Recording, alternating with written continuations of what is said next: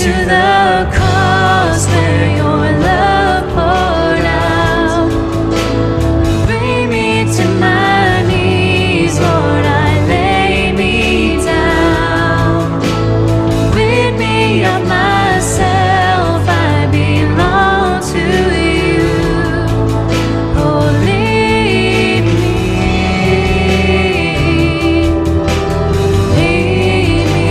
to the cross. Welcome to today's Bible teaching with Pastor Mike Barnard of Shoreline Community Church in North Bend, Oregon. We hope you will be blessed as we explore the riches of God's Word verse by verse. Please open your Bible and join us for today's message. Here's Pastor Mike. Father, thank you once again that we can gather here today. And as we look at this vital topic on spiritual gifts, I pray that you would speak to each and every one of our hearts, Lord, that we could find our part in the body of Christ, that which you've designed for us to do. And we praise you, Lord. We love you so very much. In Jesus' name, amen. Well, if you open up in your Bibles to 1 Corinthians chapter 12, verses 12 through 31, we're kind of in a mini-series in this book of 1 Corinthians, in which we're dealing with a section right now that has to do with spiritual gifts. And as we go through this particular part, what we found out, in fact, we found this out last week, and I've been sharing this with you, at the moment of regeneration, at the moment you come to faith in Jesus Christ, from that moment on, you are given at least one spiritual gift by God. The majority of us have been given more than one spiritual gift. Those gifts are to be used for the building up of the body of Christ to the fullness of Christian maturity. And so, in explaining this, what the Apostle Paul does is he takes the human body, and through that body, he demonstrates that there is both unity and diversity. You've got one physical body. You've got many parts of that body. Each part has a specific function for us to be all that God wants us to be. And the same is true when it comes to the spiritual gifts, that God has called each of us into one body, the church. And as we use these spiritual gifts, the church can become all that God wants it to be. I think it's interesting in 1 Corinthians chapter 12, verses 12 through 14, in this brief section of Scripture, that the word body is used here 18 times from verse 12 to verse 27. So let's go ahead and we'll pick it up in verse 12 and work through, and hopefully you'll be able to see some areas of how the spiritual gifts apply to your life. And maybe some of you here today are even wondering, what are those gifts? I'm not sure where my part is in the body of Christ, and I hope it's an encouragement to you as we go through as well. Beginning with verse 12, Paul writes this, he said, "For as the body is one and has many members," remember that illustration of the physical body, "as the body is one and has many members, but all of the members of that body, being many, are one body, so it is with Christ." I like the way that the NIV translates this. It says, "The body is a unit, and though it is made up of many parts, and though all of its parts are many, they form one body, and so it is with Christ." You see, the healthy human body requires to have many different parts that are working in the same direction, and it's the same with the spiritual gifts as well. If we're going to have a healthy church, what we need is the body of Christ using those gifts that God has given you for the building up of the body to the fullness of that Christian maturity. In verse 13, we learn something pretty precious. It says this, For by one Spirit we were all baptized into one body, whether Jews or Greeks, whether slaves or free, and have all been given to drink into that one Spirit." So we were all baptized. There's different kinds of baptism that we see in the Bible. We see proselyte baptism in the Old Testament. We see the baptism of Jesus. We see John's baptism, a baptism of repentance. We see the baptism of the Spirit. We see water baptism. And here what we're looking at in verse 12 is the body is a unit, and though it's made up of many parts, though all of its parts are many, they form one body. So it is with Christ. So we were all baptized into that one body, whether we're Jews or Greeks. There's a difference between the baptism of the Holy Spirit and the filling of the Spirit. In fact, the baptism of the Holy Spirit is that one-time event that occurs at the moment of regeneration. You all were baptized, past tense to the believers. That baptism occurs at the moment of regeneration, at the moment of being born again. You are brought and you are included into the body of Christ. That's one kind of a baptism. People have often asked, how about filling of the baptism, filling of the Holy Spirit? What does that mean? Well, the filling of the Spirit is something that we should seek throughout our entire lives. So the moment you believe, you are incorporated into the body of Christ. But throughout our entire life, we are to seek the filling of the Holy Spirit. And when does that happen? That happens when we're close to God. Have you ever had a time in your life where you've kind of drifted away from God in your walk with Him and you feel so distant from Him? You just don't feel like you're having that connection. But there's other times as well in which you feel like, man, I am so close to God right now. I never want this time to end. And yet it always seems to end. Well, once we're born again, we're to seek the filling of the Holy Spirit as we're in tune with God. The Spirit begins to work within us. One of the things that I ask when I come in here in the morning is that the Holy Spirit would lead me to people that need prayer, people that need a word of encouragement, and I'll be drifting around and I'll be praying with those individuals in order to try to encourage them and to help them. Well, each of us should seek that filling. Warren Wiersbe says to be baptized by the Spirit means that we belong to the body of Christ. To be filled with the Spirit means that our bodies belong to Christ. The filling of the Spirit has to do with the Spirit's control in our life. And yet there's another kind of baptism as well, isn't there? In fact, as soon as believers, as soon as people come to Jesus Christ as their Lord and Savior, we should follow Him in water baptism. It shouldn't, for the person who decides not to be baptized until the very end of their life or not to be baptized at all, that should be the exception and not the rule. We see that the baptism of the Holy Spirit is different from that of water baptism. The baptism of the Holy Spirit happens the moment you're born again. Water baptism happens afterwards. Nearly 43 years ago, we're working on that anyways, my wife and I exchanged our wedding vows. As we're at church and we're exchanging those vows, did our love begin right then, or did our love begin before that? Our love was before that. And when we went to fulfill our vows in our marriage, we were sealing those vows. And finally, after those vows were exchanged, something was taken to seal the vows that were given. And we exchanged rings one upon another. And now when anyone looks at this ring, what that says is from this moment on, my love and my life belong to my wife.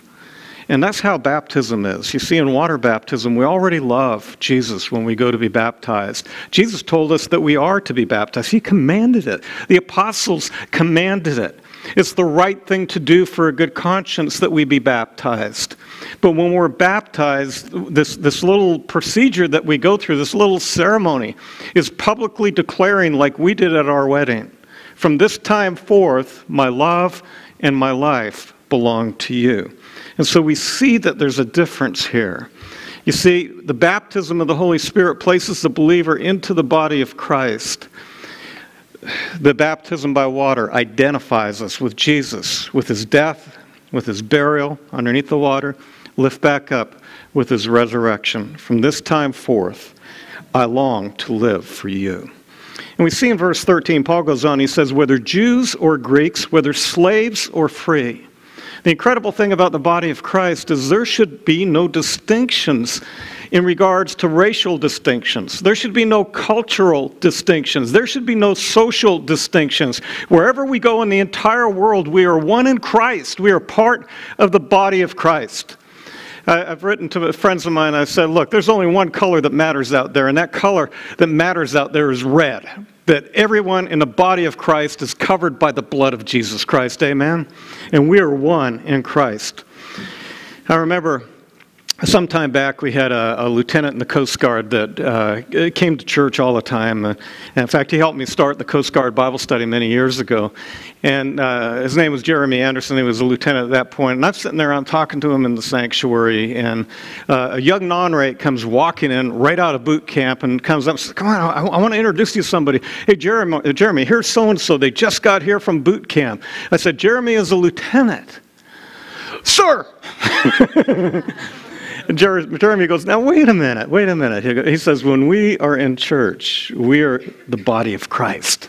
Is Jeremy here? And that's the way it should be, isn't it? Because you don't have those social distinctions or rank distinctions within the body of Christ. We are one here. By the way, today Jeremy's a commander in the Coast Guard, and I'm sure he has the very same attitude. You see, the ground is level at the foot of the cross. Each and every one of us are sinners who are saved by grace in Christ. And Christ is the head of the church. Verse 13 goes on. Paul writes, and have all been made to drink the one Spirit. In other words, every regenerate, every born-again Christian is indwelt by the Holy Spirit of God. The Holy Spirit's the third person of the Trinity, not an impersonal force. He is a He. And when we wrote our Shoreline Community Church Statement of Faith, this is what we had to say about the Holy Spirit. We believe the Holy Spirit is one in essence with the Father and the Son, yet different in role. We believe the Holy Spirit was sent by the Father and the Son to convict the world of guilt in regard to sin and righteousness and judgment. He is called the Spirit of Christ and also the Spirit of truth. The Holy Spirit has been active in creation and revelation and empowerment and inward renewal. The Spirit regenerates. That means gives new birth. He baptizes, He enlightens, He teaches, He sanctifies, He seals, He counsels, and He transforms the lives of believers into Christ-likeness. The work of the Holy Spirit is to glorify Jesus by showing His disciples who He is. We believe the Holy Spirit empowers each believer for ministry and is the giver of spiritual gifts. The Holy Spirit is the comforter who helps us in our weaknesses by interceding for us when we are too weak and too discouraged to pray. Verse 13 says, and have all been made to drink into one Spirit. We are all baptized at the moment of faith. We receive all of those things within our life as the Holy Spirit begins to indwell and minister to us. Verse 14, for in fact the body, meaning the human body, is not one member, but it's many. You see, in the church, we can't be a lone ranger ministry. We need to be out there using all of the gifts with everybody working together because that's the way that God designed for the church to run. But in Corinth, apparently the more spectacular gifts, in particular, the gift of tongues were being glorified within that church. And so Paul began to address the issue, and he begins to address it by using the human body to show how vital every part of that body is. In verses 15 and 16, he writes, if the foot should say, because I'm not a hand, I'm not of the body, is it therefore not of the body? And if the ear should say, because I'm not an eye, am I not of the body? Is it therefore not of the body? You see, each part of the body affects all the others. I'm a big Golden State Warrior fan, and Steph Curry is probably one of the best basketball players in the world right now, but he's had a problem over the years with ankle sprains. And every now and then he'll twist that ankle and it'll put him out for a season at a time. He's got these incredible skills to be able to shoot baskets from 3/4 of the way across the court and see people and do passes all over the place. But if that foot slips and that ankle's sprained, it'll put him out. And so often it's the same way for us. I don't know if you've ever injured a leg or something, and before you know it, it begins to affect other parts of your body as you begin to compensate. But it's really important that each part of the body is used, and we tend to take the body for granted until one part gets injured and it stops working. Well, how does all of this relate to the church? You see, God designed us to be interdependent upon one another. We need each other. In Hebrews chapter 10, verses 24 through 25, the writer of Hebrews says, "And let us consider one another in order to stir up love and good works, not forsaking the assembling together, as is the manner, but exhorting one another, and so much the more as you see the day approaching." So easy to walk away from church, isn't it? You know, at first it may seem hard, but you give it a little bit of time, and after a while it gets easier and easier as time goes by. And yet, the writer of Hebrews says, look, he says, "Do not forsake the assembling together as some are in the manner of doing, but as we come towards the end times, as we get towards the return of Christ, that we're to encourage one another, and all the more as we see the day coming." Now, I don't think anyone's going to be doing any barbecuing today with a coal barbecue outside. But during the summer, we do it quite often, don't we? And I just want you to imagine one of those round barbecues, and you got the charcoals on, and you go ahead and you light up the fire, and it gets to the point where those coals are just red hot, and then you're ready to go ahead and do your barbecuing. What would happen if you take some tongs, you go over, you grab one of those red hot coals, and you take it over and you put it on the side of the barbecue?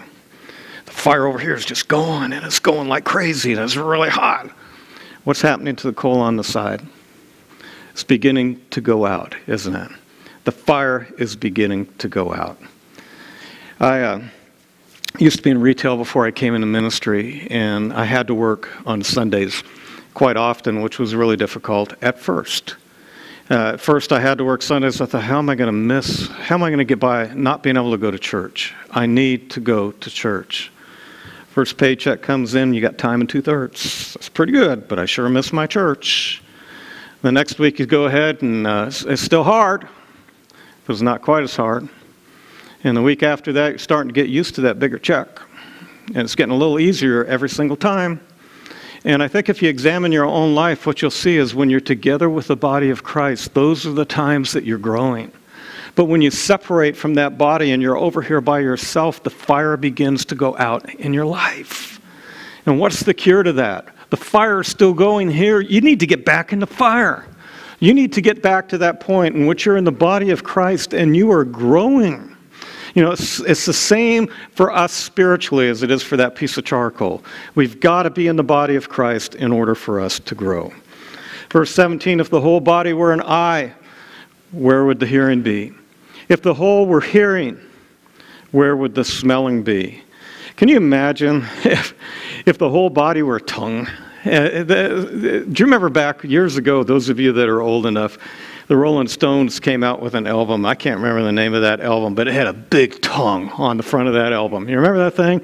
It was gross. Absolutely gross. Now, can you imagine if all that was in the body of Christ was a big tongue? And maybe there's a point here that goes along with what Paul's saying, because in Corinth they had put so much stress on that gift of tongues that every part of the body has a need. Fortunately, God gave us different gifts. We need each other. Proverbs chapter 15, verse 22, Solomon writes this. He says, without counsel, plans go awry, but in the multitude of counselors, they are established. We need each other. This building that you're sitting in, when we moved into this building several years ago, I came and I looked at it, and it didn't look anything like this. It was a box. This was a box back here. It was really lacking tender, loving care. It was a mess. It was an absolute mess. I looked around, and I saw the borders all the way around houses here, the power station here, the road here with a big hedge and private property, and houses across the street. And I looked at this and I thought, it is so small. This church this would never do for a church. And all the other elders on the board, and we're an elder-run church, we had 6 of us, and we're all going back and forth, and all 5 of the others saying, this is great, this will work. They could see what it could become. I saw a box. And so I said, okay, I'm going to trust you guys, and we're going to move forward. And God did incredible things. Within 5 years after we moved into this building, the building was paid off, praise God. And then just a couple of years later, in fact, a couple of months later, I should say, all of a sudden we find out that the property over here to the side is in foreclosure, and all of those land limitations were gone. We made a bid, we got it, and now we've got all kinds of acreage, and it's so cool that God worked through the counsel of the multitude of many, and where I didn't see it in my giftedness, the rest of the men did. And as we move forward, God has done incredible things. And that's how the body of Christ works, that together we work. Together we get with the counsel of the multitude here. Verse 18, but now God has set the members, each one of them, in the body just as he pleased. It's important for us to realize that God is sovereign in the distribution of gifts, and he gives them to us as he sees that we can be used the best for his glory. Verse 19, and if they were all one member, where would the body be? I want you to think back to what we read just a moment ago about the human eye. The human eye is an incredible part of the human body. In fact, what that eye can do is amazing. But if you remove that eye from the body and you set it by itself, it can't do anything. And even if it could see, it couldn't communicate to the brain. It couldn't communicate if there's a fire to the rest of the body and to the legs to get out. If it's a life-threatening situation, it couldn't communicate to the arms. All the parts of the body need to be working together in the way that God designed it for be. And so it is with the spiritual gifts. God designed us as Christians to be interdependent upon one another. We need each other. Verses 20 through 21. But now indeed there are many members, yet one body. And the eye cannot say to the hand, I have no need for you. Nor can the head say to the feet, I have no need for you. You see, a team effort is always more effective than the person who tries to do everything on his own. I love our Coast Guard, and I just want to set an example here. You see an H-65 helicopter in the background. Imagine for a moment that an emergency call came in.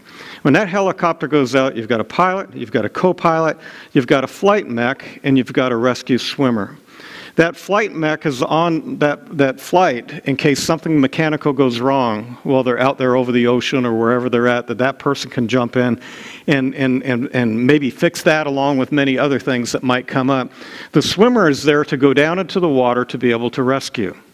If any members of that crew are missing, the entire mission is at jeopardy. But even if the mission goes fine, you not only have that, you've got the comm room in the back, which is receiving the emergency calls in which they're working with each other. And then beyond that, you've got the command, which is giving the orders of what they can do and what they can't do.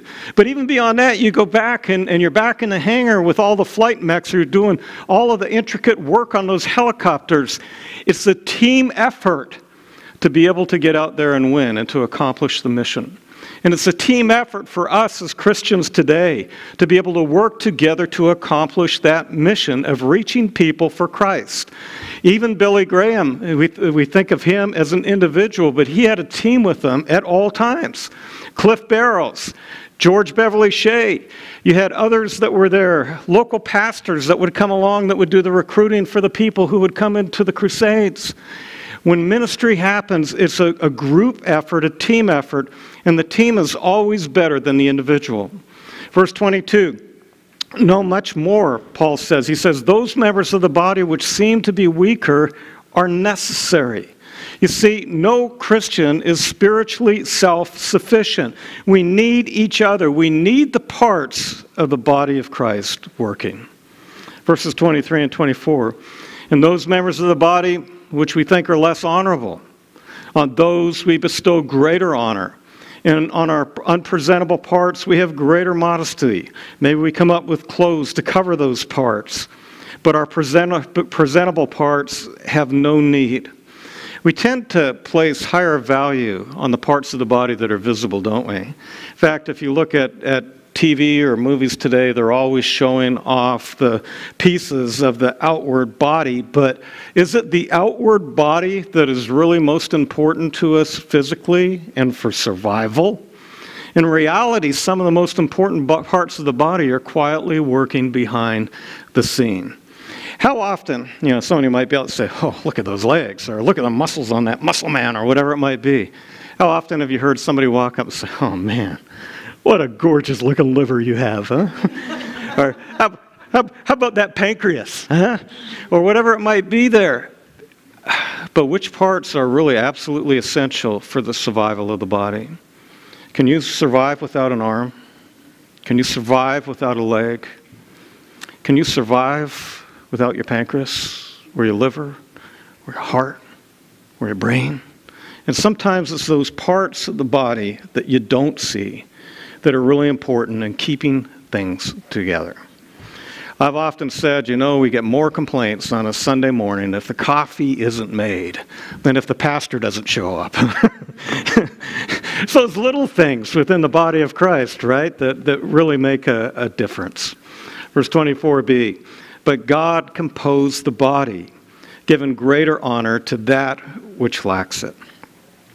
I love studying history. One of my favorite heroes of the faith is Dwight Moody. Lived from 1837 to 1899 with most of his ministry going on in the Chicago area. But following the Great Chicago Fire, he made a trip over to the United Kingdom in 1872. And it was to be a study trip. It was for him to just calm down after that fire and so many of his people being killed, the city being just flattened by the fire, and get refocused on God. And he went and he spent time with Charles Spurgeon, and he was just planning on studying. And he went to Ireland, near Dublin, and one night after an all-night prayer meeting, he was out with an individual by the name of Henry, you ready for this, Butcher Varley, and some other men. And at the end of that prayer meeting, early in the morning, they went out for a walk. One of the things that Varley said to him stuck in his mind for days. And he said, Moody, the world has yet to see what God can do with a man who is fully devoted to him. And for days, Moody chewed on that. And then he ended up leaving, and he ended up going back to England. And that's where we pick up the picture here in Moody's biography, John Pollock. And he says this, back in London, in the gallery of the Metropolitan Tabernacle, Varley's remarks and Spurgeon's preaching focused Moody's attention on something I had never realized before. It was not Spurgeon who was doing that work. It was God. And if God could use Spurgeon, why could he not use me? It was then that the visit to Britain really began to get out of hand. A congregational minister persuaded Moody to preach at the Arundel Square near the Pentonville prison in a lower class district. And Sunday morning smug, stolid drowsiness made him rude and irresolutionable in accepting. Unknown to him, a woman hurried back to her younger sister, a mere slip of a woman but permanently bedridden, named Marianne Adlard. And she broke the news that Mr. Moody of America had preached. Marianne exclaimed, she said, I know what that means. God has heard my prayers. She drew from under her pillow a crinkled, faded newspaper cutting. Together they looked again at the account of the unknown American's activity in the slums of Chicago, which had caused Marian days after days, day after day, to pray, "Oh Lord, send this man to our church." That evening, from the moment that Moody mounted the pulpit, the congregation listened, hushed and alert. His every word seemed with electricity. At the close, he asked anyone who wanted to have their lives changed by the power of God through faith in Jesus Christ as personal Savior and wanted to become Christians to rise, that he might pray for them. And people began to arise all over that chapel. Surprised by the reaction, Moody thought that even he or they had made a mistake and told him, sit back down. And he repeated what he meant by becoming a Christian and asked that those who wish should withdraw to the adjoining hall or the schoolroom. He watched astonished as scores of men, women, and older children made their way quietly to the connecting door. The schoolroom had been prepared as an inquiry room with just a dozen seats or more in there, and many more had to be sent for. This woman, Marianne Laddard, who was permanently disabled, permanently bedridden, would be seen by many to be worthless, unproductive for society. What did she do? She prayed, and she prayed, and she prayed, and God answered that prayer. You know, no matter what your role is in the church, no matter how small you think that role may be, God has a role for you. And when people work together, great things happen. And in this particular case, Moody ended up coming to her church. Moody ended up praying at her church. And Moody ended up preaching to the point where many, many people came to Christ. Well, there's many gifts working behind the scenes in the body of Christ, the church. We got those who pray. We got those who give. We got those who serve. We got those who minister in ways that you don't even see, maybe to your neighbors. 27 years ago, I had a friend that I had to paint my house back in Hayward, and it was under the eaves, and it was really difficult, and he was a professional painter. And I asked Bob, I said, Bob, can I hire you to come over here and just paint under the eaves for me, and I'll do the rest of the house. And so Bob comes over, and he's doing it, and we said, we'll give you a steak dinner, for doing this. And he says, yeah, I'll do it. And he's over there, and he gets done. He looks at me and says, where's the rest of the paint? And I said, we can't afford to pay you, Bob. He said, I didn't ask you for money. Where's the rest of the paint?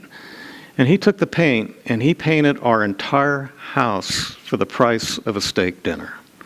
There's little things that happen in the body of Christ you don't hear a whole lot about. And he had another situation in which he did that accidentally, went to the wrong house, painted the whole house, and found out that the man had cancer and couldn't afford to paint his house, and he had been praying for someone to do it. Isn't that incredible? It's incredible when you see God working behind the scenes.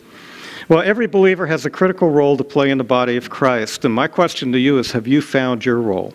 Verses 25 through 26 go on and says that there should be no schism, there should be no division in the body, but that the members should have the same care for one another. And if one member suffers, then all of the members suffer.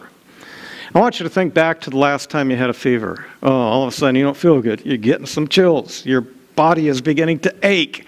And finally you end up in bed so that the rest of the body can go ahead and begin to help your body end up healing. You see, when a person develops a fever, that fever affects the entire body. And we transfer this concept to the body of Christ, the church. When one person in the body is hurting, the rest of the parts in the body should realize the pain, and they should come to the assistance. You see, so often we see the church as being an army on the offensive, but in reality, we're not only an army on the offensive. Whenever you've got an army that's on an offensive, you also need a hospital to be there. And the church is both an army and a hospital. And when we see our brothers and sisters who are hurting as part of the body of Christ, we need to come to their aid. Verse 26b says, or if one member is honored, all the members rejoice with it. In other words, if one member of the church or one church in the community is honored for one thing or another, we all ought to be happy about that. I don't know how we ever got to this point, but I think there's way too much competition that's going on in churches. And when we see God blessing in different areas, we ought to be thrilled by the blessings that are happening within those areas. That's one of the things that so excites me about Pray Oregon Coast. This Friday night, we're going to have churches from all over this community here gathering. And since we started this a couple of years ago, it's gone on month after month, and we go from church to church to church in the community. And we've probably got 8 to 10 pastors of other churches in this community that are going to be here praying on Friday night. And it's so neat to see the body of Christ come together as one. Now, you are the body of Christ, members individually. In other words, collectively as born-again believers, we are part of the universal church. One of the things we don't do too often today is say the Apostle Creed, and I'd like to ask that we read this together if we could. It's one of the great creeds of the faith, probably the only creed that is almost universally accepted by the church. Can we read it together? I believe in God, the Father Almighty, maker of heaven and earth, and in Jesus Christ, his only Son, our Lord, who was conceived by the Holy Ghost, born of the Virgin Mary, suffered under Pontius Pilate, was crucified, dead, and buried. He descended into hell. The third day he rose again from the dead. He ascended into heaven and sitteth at the right hand of God the Father Almighty. From thence he shall come to judge the quick and the dead. I believe in the Holy Ghost, the Holy Catholic Church, the communion of saints, the forgiveness of sins, the resurrection of the body, and the life everlasting. Amen. Every time I do this, somebody gets upset and they say, what are you doing saying the Holy Catholic Church? Do you know what Catholic means? It means universal. And you know that the Holy Catholic Church is different from the Roman Catholic Church. The Roman Catholic Church is a denomination. The Holy Catholic Church is made up of all true believers of all time. There's a difference between the visible church and the invisible church. What's the difference? You get in your car, you start driving away. When you go from church here today, you're going to be driving through the streets and you're going to see a church down at the corner. You're going to see churches in other areas as you're driving on home. Those are the visible churches. And when you've got a visible church, it's a building with a group of people that are meeting together, but it doesn't necessarily mean that everybody within that building is a Christian. What's the difference with the invisible church? It's called invisible because only God knows. Only God can see who belongs in that church. It's made up of all true believers of all time. Now you are the body of Christ and members individually. Verse 28, and God has appointed these in the church, first apostles. Notice the order here. You've got that primary sense in which there's 12 original apostles. Later on you got Matthias. Later on you've got Paul that adds to that group. In a lesser sense, there's other apostles, maybe little a if you would. Barnabas, Silas, Timothy, others that are named in the New Testament. Today we see this office maybe being, in a minimal way, operated by missionaries who go overseas in the different areas and they present churches. But in the primary sense, you're talking about the original 12, you're talking about Matthias, you're talking about Paul. Second in order, we've got the prophets. We see this gift of prophecy being used in the Bible in two different senses. We talked about it last week, you remember?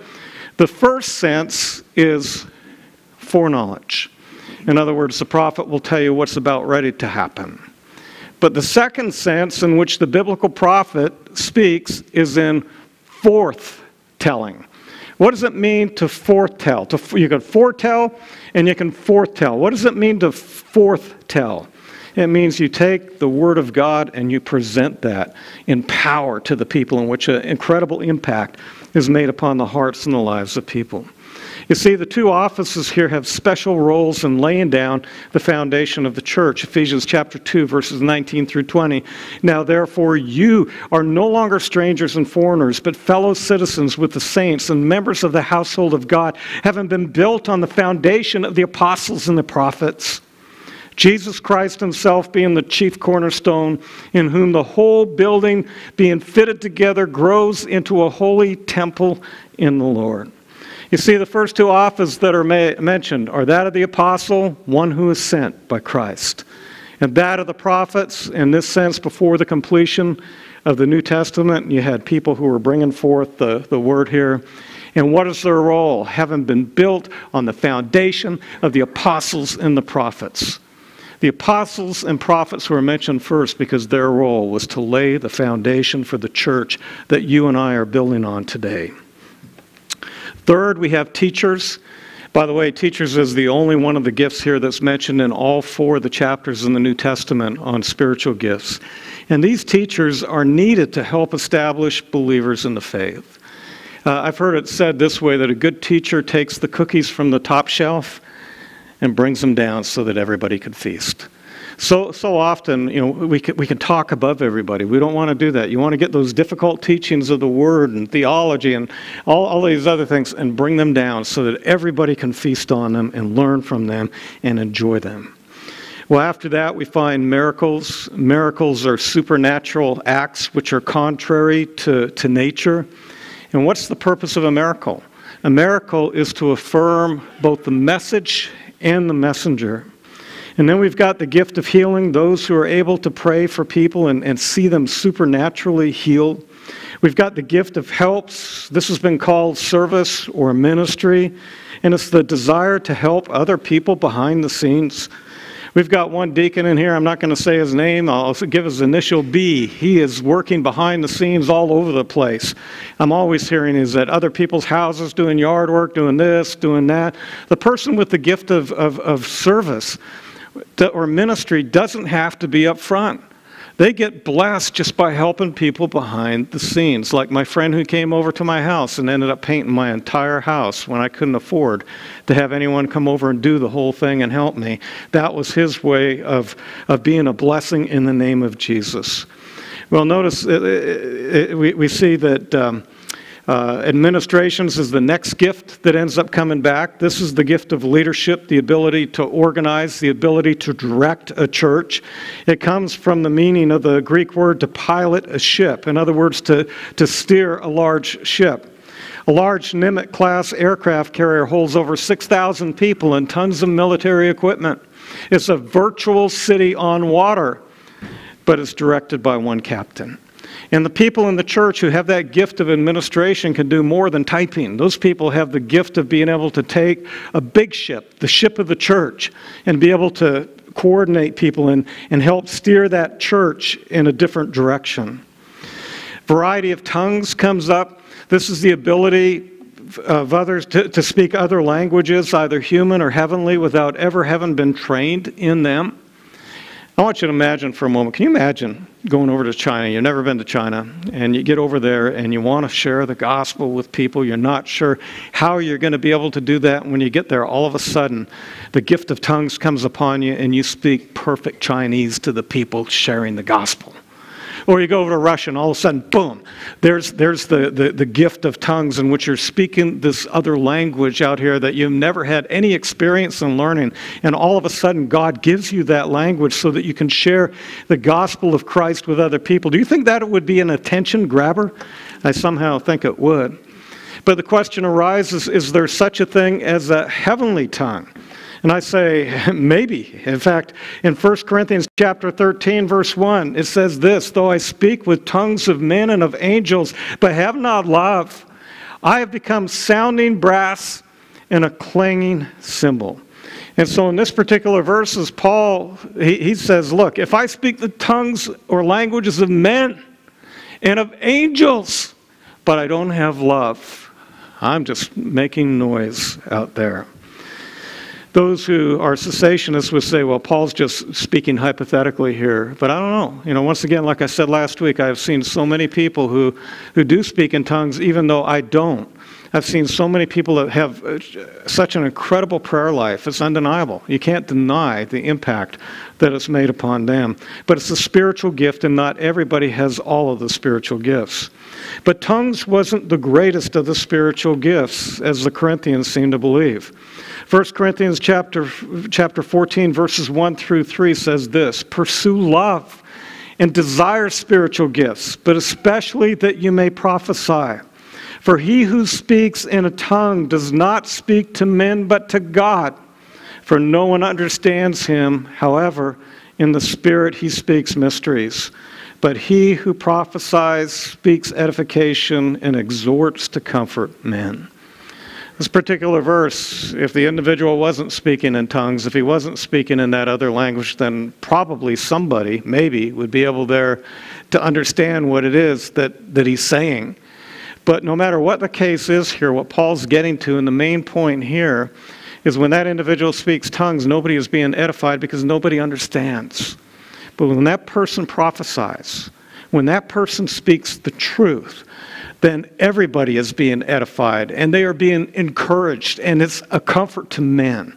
And he begins to point to the priority and the importance of prophecy and using those spiritual gifts that build up the body of Christ. In either case, Paul prioritizes, number one, apostles. Number two, prophecy. When you get to the end of his list, you've got tongues. The Corinthians had apparently reversed the order, and Paul is working through here. And in fact, to get to his point even further, now he begins to ask a series of rhetorical questions in verse 29. He says, are all apostles, are all prophets, are all teachers, are all workers of miracles? Well, what is a rhetorical question? A rhetorical question is a question that's answer is so obvious that it doesn't even deserve a response, not even seeking to have a response. Does every Christian become an apostle? Of course not. And in fact, that's basically what he's saying here. The answer to all of these questions are no. Are all apostles? No. Are all prophets? No. Are all teachers? No. Are all workers of miracles? No. Verse 30 goes on, do all have the gifts of healings? The obvious answer is no. Do all speak in tongues? No, of course not. Do all interpret? No. Why is this important? Because there's some people out there saying that you need to have the gift of tongues in order to receive the baptism of the Holy Spirit. And what this scripture teaches us is that nobody has all the gifts. At the moment of regeneration, everybody receives at least one spiritual gift. Nobody receives all of those spiritual gifts. Most of us receive more spiritual gifts. Why is it given that way? Why is it distributed that way? Because God has designed us to be interdependent upon one another. Nobody has all of the gifts. And so for the baptism of the Holy Spirit, if tongues is a gift, then it couldn't possibly go to every Christian. And so we need to see that. Verse 31, Paul goes to the crux of the matter. But earnestly desire the best gifts. And yet I will show you a more excellent way. Paul implies that we might be able to have more gifts than we even know. Can you imagine that? Earnestly desire the best gifts. Do you know what your spiritual gifts are? If you don't, I've put some links on the back of the Digging Deeper notes in your bulletins to some websites where you can go ahead and take a test, an assessment test, and see what those different spiritual gifts are. But it's possible that as we get involved in different areas of ministry during the course of our life, that we'll find an area that we're really gifted in that we had no idea that we're gifted in. If you want to know how to find out what your spiritual gifts are, go out and get involved and try different things and see where God blesses you. William MacDonald says the best gifts are those that are the most useful rather than those that are most spectacular. And what are the best gifts? The best gifts are those gifts that build up the body of Christ to the fullness of Christian maturity. Paul uses verse 31 as an introduction to the love chapter, 1 Corinthians chapter 13. And he says in verse 31b, he says, and yet I show you a more excellent way. What is the more excellent way? Well, that more excellent way is the way of love. And when it comes to the exercising of our gifts, love's got to be front and center. We've got to do what's best for other people, not what's best for us. We need to use those gifts for the building up of the body of Christ. Have you ever put together a jigsaw puzzle? I know for quite a while my wife and I, we used to get the jigsaw puzzles and would be working on them, putting them together. And you get a 1,000-piece jigsaw puzzle and you can spend hours and hours and hours going through that. Have you ever gotten all the way through that 1,000-piece jigsaw puzzle only to find out that you had a missing piece? When you look at the picture that's on that puzzle, what do you see? In fact, just about all you see is the missing piece, right? The question here in the church and as Christians is, as the body of Christ, what kind of a picture are we trying to present? You know, are we trying to present a picture of Jesus Christ in all of His glory? And we have that opportunity as we come together, we work together as a team, we're out there, and the picture that we're shooting for is this picture of Christ in His glory. But we go back and we see all of a sudden that we've got a missing piece, and we've got another missing piece. I shared with you that we can go without different limbs within our body physically, but we can't go without some of the more important things. And when we're healthy, every aspect of our body is working correctly. We're out here, our hands are working, our fingers are working, our feet are working. But when the leg is cut off, or the arm is taken off, all of a sudden, as you're trying to function, you're not able to function as good as you would normally be able to function. God designed you with at least one spiritual gift.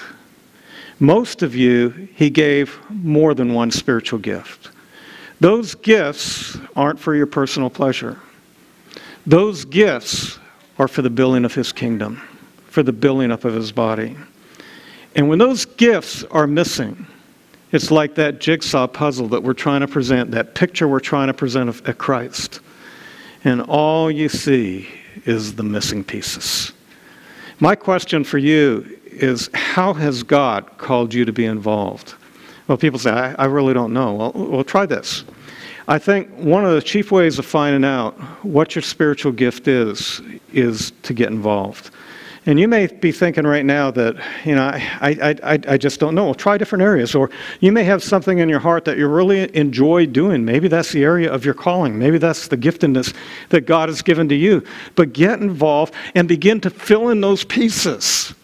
And when you find your spiritual giftedness, you will find a joy that you have never experienced before, because all of a sudden you are doing what God created you to do.